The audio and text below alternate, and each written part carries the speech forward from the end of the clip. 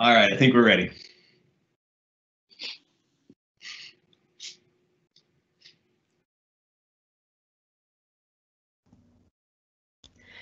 Thank you for joining us. We're so excited to have you here on this snowy morning. First, we want to say thank you so much for all the work that you do to support students and families. Welcome to the first of Westminster College's three-part series on meaningful student experiences.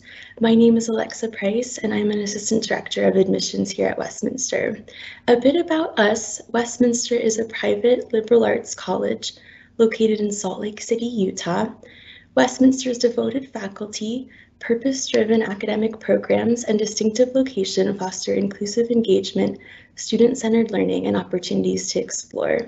And today we'll be discussing the Westminster Expedition, a semester-long tour of the American West. We're thrilled to have faculty trip leaders and alumni on our panel this morning. They're here to share their experiences and insight about the Westminster Expedition. We want to acknowledge that you're taking time out of your workday to spend some time with us, and we really appreciate that. If you have any questions for either myself or our faculty here today or any of our panelists, there's a Q&A feature on the right side of your screen where you can ask us anything. As our time is short, I'll turn it over to Dr. Jeff Nichols. Thank you and good morning. I'm Jeff Nichols. I teach history here at Westminster, and I'm a Western U.S. specialist, social, cultural, environmental history. The expedition has gone in 2017, and we have another one planned this fall. We were going to go fall 2020, but of course that had to be canceled. And with us here, we have my teaching partner, Brent Olson, and we have some participants from the first expedition: Madeline Hummel, Eliza Clark, Kara Kornhauser, and Bridger Layton. So just very quickly, some of the specifics of the trip. It's a academic road trip around the West. We went 82 days, I believe, in 2017, and we plan to do just about the same this time, although we may skip the break in the middle. Drove 10,000 miles with 14 students, 2 faculty, and a program assistant. Went to national parks, national forests, native nations, dam sites, a whole variety of places, mining towns. So I will turn it over here to Brent Olson to give you a few more details. Hi, everybody. Good morning. My name is Brent Olson. I teach environmental studies at Westminster, primarily from a social science perspective, but we really work from an interdisciplinary lens. And so we cover a lot of ground. As Jeff was saying, on the trip, we take students out onto the road to see the American West and to talk to people out there. Along the way, our goals really are to build this rolling community of students and faculty and the program assistant who live together. We camp most nights, we cook each other meals, and we think about the environmental and social issues that abound throughout the West. Whether that is in terms of environmental conflict, whether that's management of public lands, whether that is indigenous issues and life on reservations and what that means for Native peoples. Really, the goals are to give a broad perspective of the West and the environmental challenges that the West faces. And perhaps maybe the most important part of that is really to introduce the students to the amazing people doing the amazing work in the West. I think we, over the course of 82 days, we spoke to 62 speakers, sometimes more than one a day. And all of those speakers sort of offered their perspective and talked about the work that they did, making the American West the unique place it is. So the goal is to build this community, to talk to amazing people, and then ultimately to help students find their own place in the world and figure out how they might live into that and grow into it and what that's going to mean for them down the road. And that's really what we're all about, I think. But the best way to hear about what we're all about is to hear what students have to say about it. So I'm going to pass it off to Eliza Clark to tell stories, and we'll just hear some student stories about what the trip was like from their perspective. Eliza? Yeah, hello, good morning. My name's Eliza. I just graduated from Westminster this December for environmental civics. I was super grateful to go on the expedition. I'm a very hands-on learner, so to be able to be like put into a place and live through experience and learn through experience was probably the best way I could have learned in school. I was also really grateful it happened so early on in my education, so I could see how the rest would potentially unfold. I also love the expedition because I grew up on the East Coast, so to be able to learn about the West through living in it and like meeting the people who live here and the people that make the West the place that it is was just incredibly beneficial and really made me learn about this place that I'm living in now. So yeah, the expedition was by far my best experience at school. And I'm really glad that people get to go next semester because they're gonna have a great time.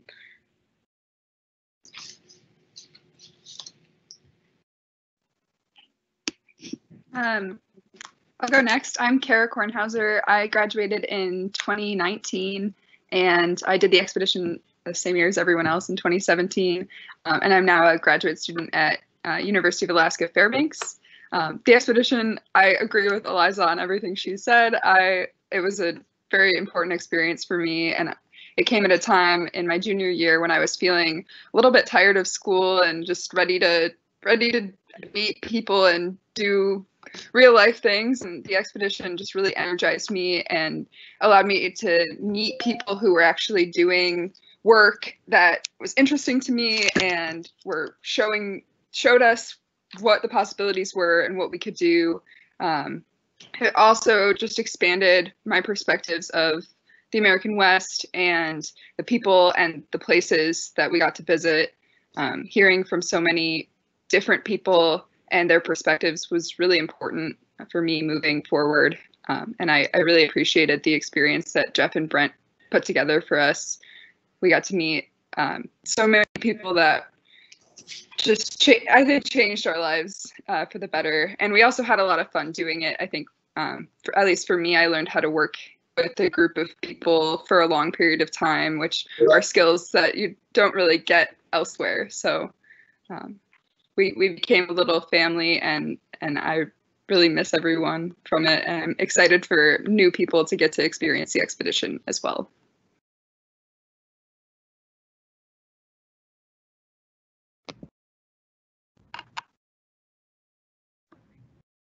Hi all, my name is Madeline. I went on the expedition my sophomore year of college, and I graduated from Westminster in May of 2020. And I have to agree with everybody that expedition was an extremely transformative period of my life, and it really set me up to take advantage of the rest of my college experience.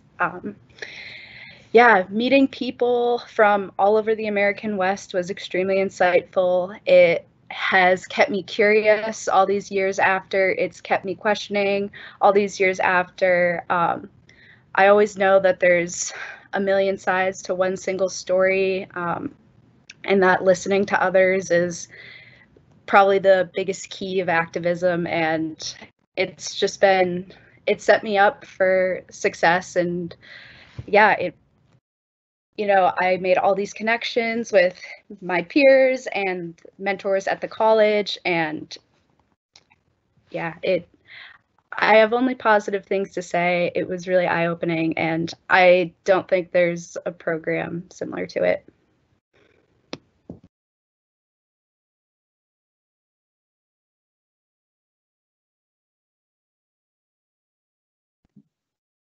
All right, my name's Bridger. I studied environmental studies at Westminster and graduated in 2018. And so I was a senior the year that I went. I think I was one of only a few seniors on the trip, which I think was actually a very cool time to do it. It was really valuable. I'll sort of echo what Kara was saying, to see all of these people actually doing work in the environmental field, because it's easy to sort of, take a career prep course, do some Googling, read about what environmental work looks like. And I think it's a different thing to actually see who's doing it, why they're doing it, where they're doing it. And so it was really valuable for me to see all of the various ways that I could go make a difference and also make a living. And so from sort of a career planning perspective, I think it was really wonderful. And then the other thing that I found really valuable is, I knew I was about to have to head out into post-grad world. And so I tried to frequently ask people sort of how they arrived, where they arrived. And, I learned pretty quickly that no one had a linear path, that all of these people arrived to these jobs that meant a lot to them in places that meant a lot to them, sort of by going one decision at a time, and at every junction choosing what felt the best. And so it was really sort of grounding to hear that from so many different people that were doing good work, so that I could sort of enter the world with a little bit less fear and a little bit more comfort in knowing that, hey, I'm going to take this one step at a time, and that's actually what careers look like, as opposed to sort of feeling like, oh, I need to figure out exactly what my track is and get on it now. So I think that gave some really cool perspective. And then the other thing that I think was really awesome about, sort of connecting to all of these people in their home space was that it was a much more intimate experience than just reading about an environmental issue in a given place. You were talking to people about their home. And so it was really amazing to see how connected people get to their landscapes and to their communities, and to see what community does in the realm of what Madeline was talking about, where, people may have very different values in a given place, but all love it just the same. And so it's really cool to see, what's happening in the West in the collaborative space, where people that have different values around, politics or environmentalism could still find common ground and, sort of make a plan for how to make the most of the future in the places that they love and live. And so that was really powerful. And then the last thing I'll mention is that making connections along the way was really wonderful. That, the example in my life, and I think there are other examples for other folks, but there's a little town in Washington that we, spent about a week, in and around, and met a few people there. And there's a really cool organic agriculture scene in the area. And I think organic ag at a small scale has a lot of power to solve a lot of issues. And so it's something I was really excited about, was able to make some connections to people in this town. And then fast forward 2 summers later, I was able to, basically live across the street from a farm that we had volunteered on at the expedition, staying with people that I had met on that trip, and learning things that, I think will advance my career in the future as I continue to sort of think about, the food space.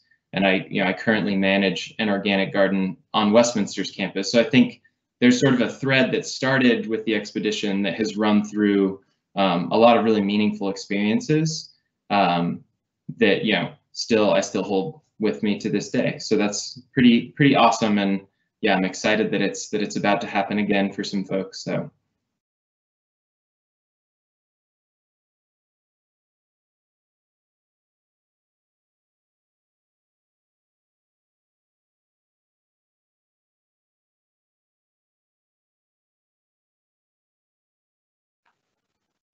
Brent, you're muted.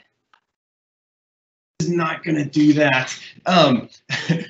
It looks like we're going to move on to the Q&A portion of this right now, and we've got a couple great questions in the chat, and I'll take the first one, which is about who the program is available for, and then also costs for the program.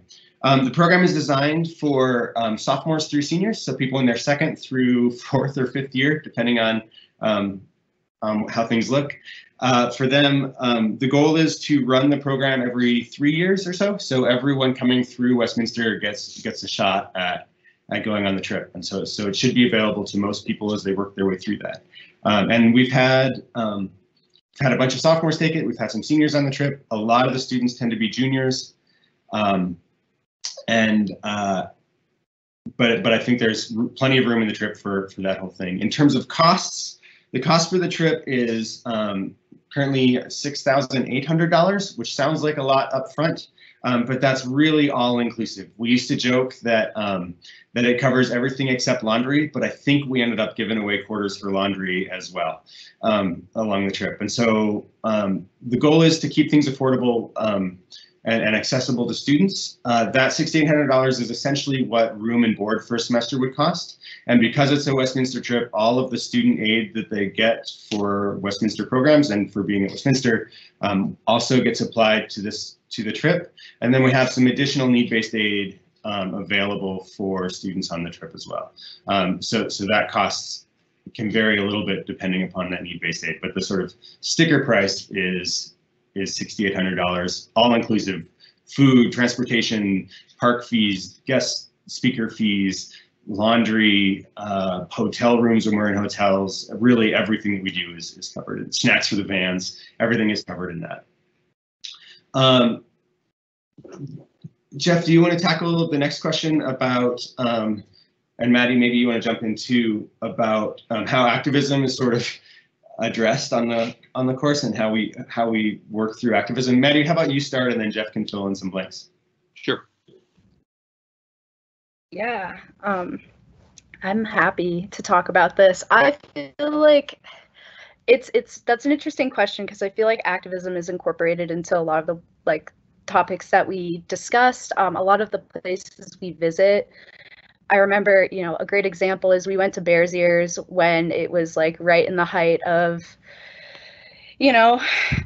being destroyed, and there was a lot of, attention to it. And we went there and we talked to local people in the community, and it was really I before had only seen Bears Ears as a sticker, protect Bears Ears. And to me, I'm like, okay, that's great. Protect public lands, nature is good. And that was my understanding of activism when I first started the trip. And then, being able to talk to different indigenous leaders or even ranchers or people who are part of that local community, you understand how deeply the landscape connects to those people's livelihoods, their ancestry, their whole entire being. And that protecting Bears Ears is not just protecting a chunk of land that's beautiful, but it's sacred. It's, extremely important to the ecosystem. It's important to the livelihoods and the well-being of the community. And yeah, it's just everywhere we went to and talking to people who are actually impacted by policies that are made in Washington or even locally. You can see how that impacts those communities up close and personal, and it really it makes you question everything and want to fight for the right thing constantly. I think the first thing I did when I came back from the expedition was go to a protest, and I've been trying to make activism one of my number one priorities ever since then. So it is it is incorporated into the coursework. I don't know if it was ever explicitly this is the activism section, but that's the whole thing. It's all a big soup of learning. It's not rigid, there's no boundaries, it's intersectional.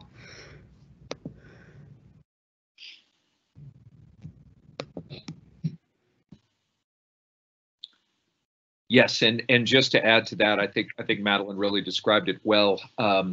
What we thought of the trip as being this enormous, broad introduction to a whole great panoply of issues, including some ongoing things like Bears Ears or Indigenous fishing rights, from which students on the expedition could, they could get excited about something individually. They could investigate it further.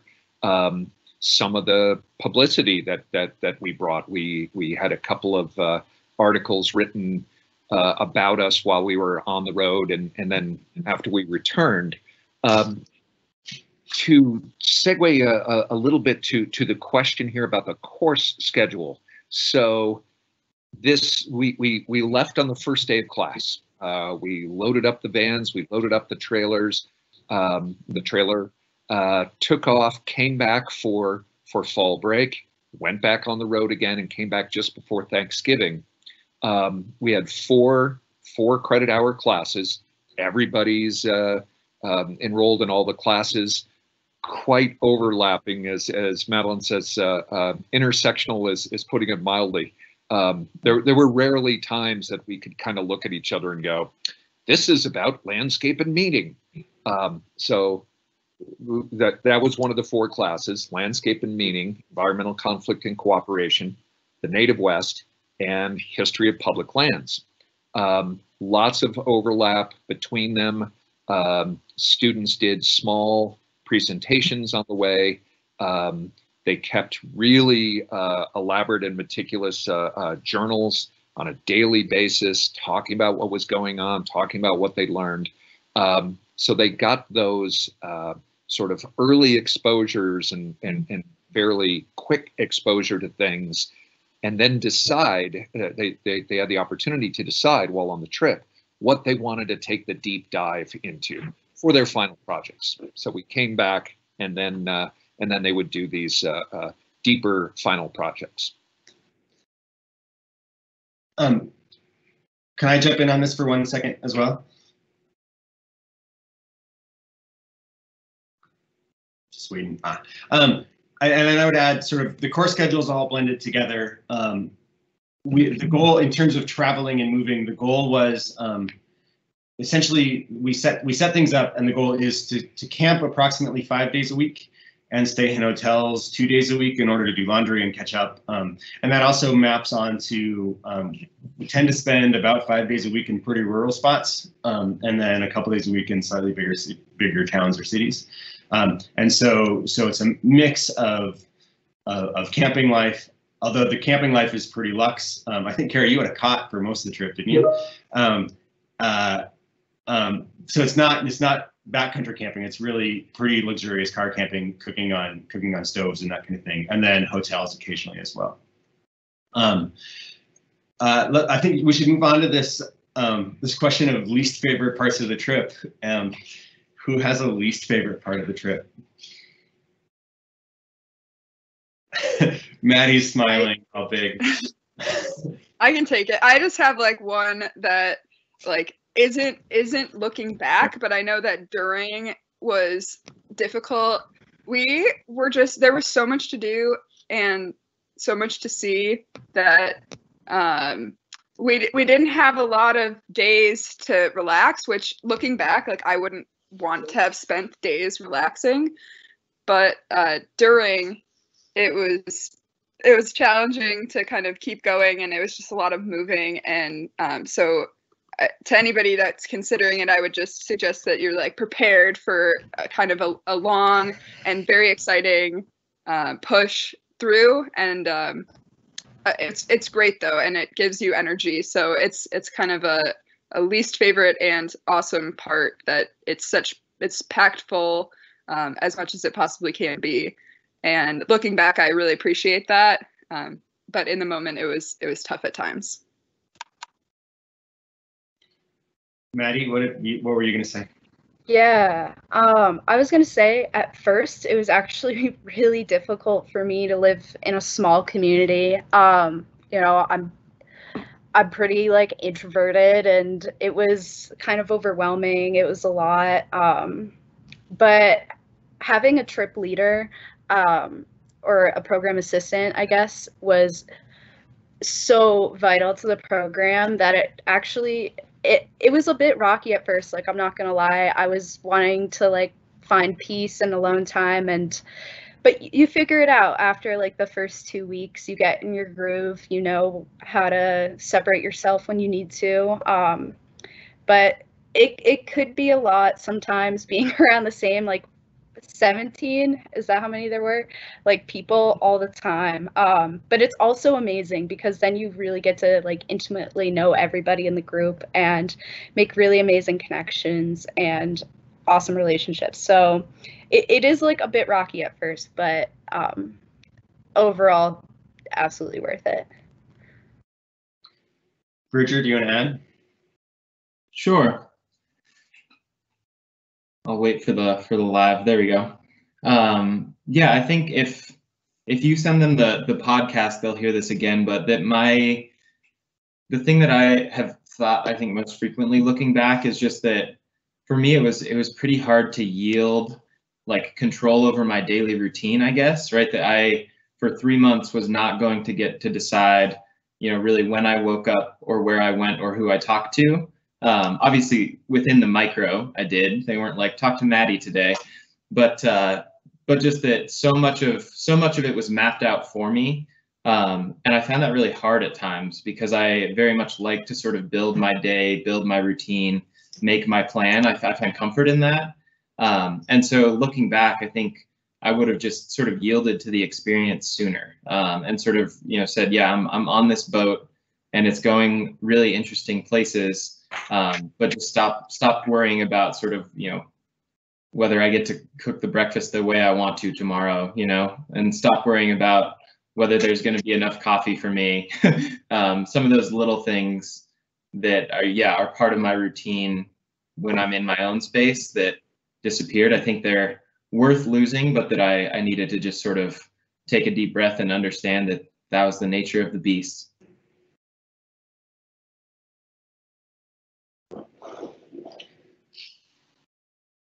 Jeff? Yeah, just thought I'd wait for the red frame. Just in terms of the least favorite, I mean, I loved it overall. Awful lot of time in the van. There's no question. We drove a lot. But what that meant was we got to go to so many amazing places and have such really varied experiences. I mean, we went to Port Townsend, Washington, and built a boat in 3 days. Built it, finished it, launched it, rode around in it, took photos. So there were what the students have talked about is exactly right in terms of trying to have sort of alone time and being able to do what you wanted to do. That could be difficult. And I think we did get better about saying, hey, if you need to take off, or we have a half day here, go do what you want to do. But it's a pretty all-encompassing experience. If I could just jump back in for 1 second. I think, one other sort of piece of advice, I guess, would be that, like we've talked about, it was very jam-packed. And I think, if you're like having a day that feels difficult, that just, not putting so much pressure on yourself to make sure that you're doing every piece of the jam-packed thing. That, it's okay to take time for yourself, even though other people are doing things. Maybe you skip a hike, or maybe you write in your journal tomorrow because you really just need to sleep right now. And that, I think understanding that at the outset, that everyone understands the context. Brent and Jeff aren't going to be reprimanding you because you needed to take some space. And so, just finding that balance and advocating for it in your own world. No one's going to be upset about that. Oh, sweet. I was going to ask a question, but it looks like we might have a new one. Other opportunities like this, yes. One of the things I was going to talk about. So we, I think at Westminster, we, in a bunch of programs at Westminster, we've worked really hard to sort of build out these sort of place-based field programs. And so in environmental studies and in history and in geology and in the outdoor education and leadership programs and in biology and some other programs, and hopefully more coming online soon, we've developed a number of programs that range from week-long trips. So we have a week-long experience where we go to Costa Rica for a week, environmental studies and biology, to look at conservation practice. We have a number of weekend programs that are like linked to other classes and field programs that go somewhere nearby for a weekend. One of the advantages of Westminster is we're 4.5 hours away from 5 or 6 different national parks. So there's all kinds of opportunities to go do cultural work or scientific work within those parks and on those landscapes. Geology runs a summer field camp as part of their major that is out in the field for 3 weeks. We also have the May term study experiences that are during May, that are 3-week-long programs that go everywhere from Colombia to Hawaii to Jeff leads a program in Spain every couple of years. So there are programs that are everywhere from a weekend long to 3 weeks long. And then we also partner with a number of really fantastic international study abroad programs really closely that give students an opportunity. The one that I'm most familiar with, that I partner most closely with, is this program called Round River Conservation Studies. And they're accredited through Westminster, and they run programs in northern Canada and in Botswana and Patagonia, and on the southern border as well. So we've worked really hard to give students opportunities to have experiences like this, even if the expedition isn't the one for them, for a variety of reasons. If they are only available to go away for a week or a weekend, there are opportunities available for that as well.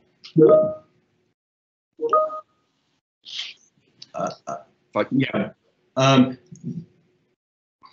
Other questions? If not, Jeff, I don't know if you want to add any more to that. Yeah. So I was just going to talk about the outdoor education and leadership, especially does a number of both short-term, and they've done semester-long trips. Ours is, you have the opportunity to do things like hiking, but we don't go mountain climbing. We don't do those sort of more adventurous things, which our OEL program absolutely does and teaches students how to lead those kinds of trips. So there's a big variety: academic, outdoor, nearly always a combination. They all have a strong academic basis.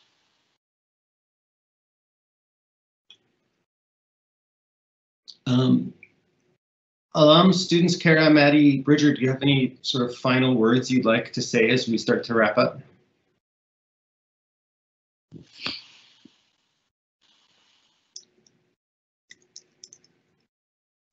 No. I'll say I think it's a great trip, and also just Westminster as a whole really encompasses a lot of the things that the expedition does. And I think Jeff and Brent got at that when they were talking about all the trips that you can go on that are smaller or shorter.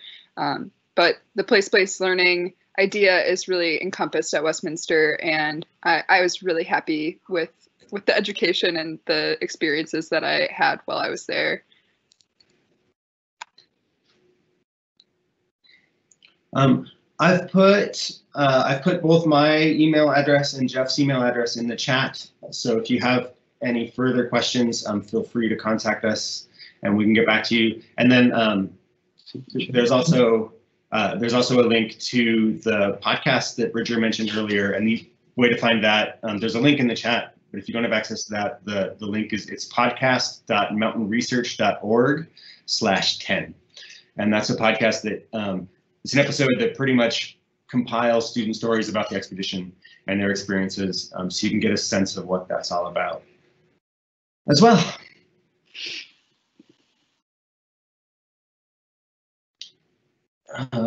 Any other questions or comments at this point? Okay, well, I think we'll wrap up then. A big thank you to our panel and to all of you for joining us. And we hope you'll attend our upcoming lunchtime sessions on Westminster's unique and meaningful programming for students in March as well. We'll be sending out email invites in the coming weeks. And if you do have any Westminster related questions, like Brent said, we've got your email contact information in the chat. So thanks again, and enjoy the rest of your day.